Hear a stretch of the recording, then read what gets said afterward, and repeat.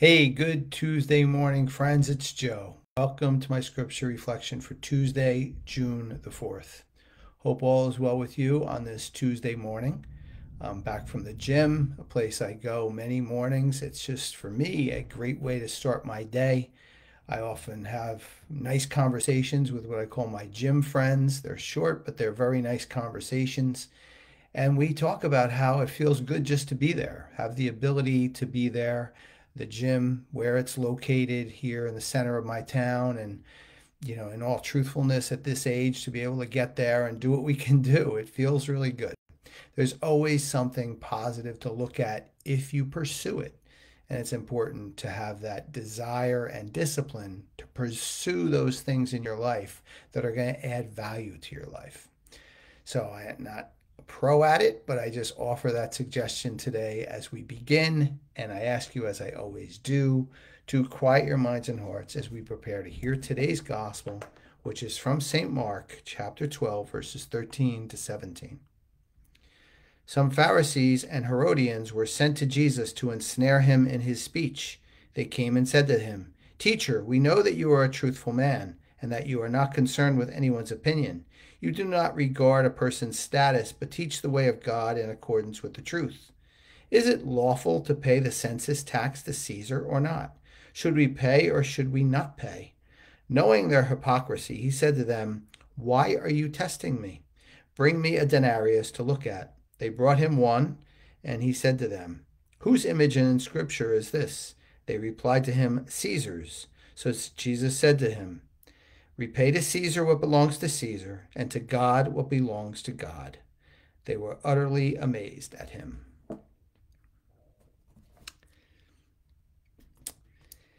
They say that money is the root of all evil, and there is some truth to that.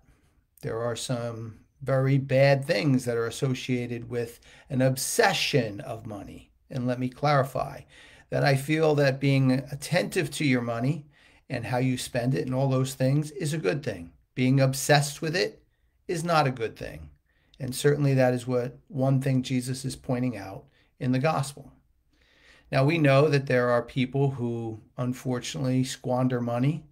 That's not a good thing. We know that they spend money on not good things, that they are obsessed with money. They thrive it so much, they feel they're entitled to it.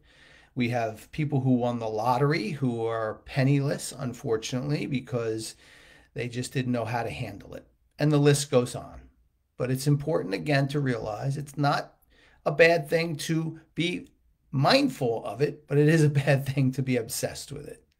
So what does Jesus do to illustrate his point? Well, the Jesus that I know and love, and you probably do too, has an amazing way of getting his points across. And he makes us think. So he takes a coin, and on that coin is an inscription of Caesar, who is representative of the money, the taxes of those times. And he says, okay, give to Caesar what's Caesar's. But although he doesn't flip the coin over, this coin does have two sides, just like our life has two sides. And what Jesus is showing us in this gospel is that we need to focus on our priorities. And maybe, just maybe, when we're getting a little too obsessed with money, a little too concerned or a little too worried about other people's money or whatever the case may be, we flip the coin of life over and we look at things that are more important than this money. I do this often. I do this in the sense that I flip my coin of life over and I look at the animals that I love so much, that God has given me and instilled in my heart this love and passion for them. I flip the coin over and I look at the fact that, as I said in my intro, I push myself a little bit, but I have the discipline and desire to go to the gym and try to keep myself in decent shape and train in martial arts. And it helps me curb that obsession, which we all do have at times, for the financial things in life and puts our priorities back in line.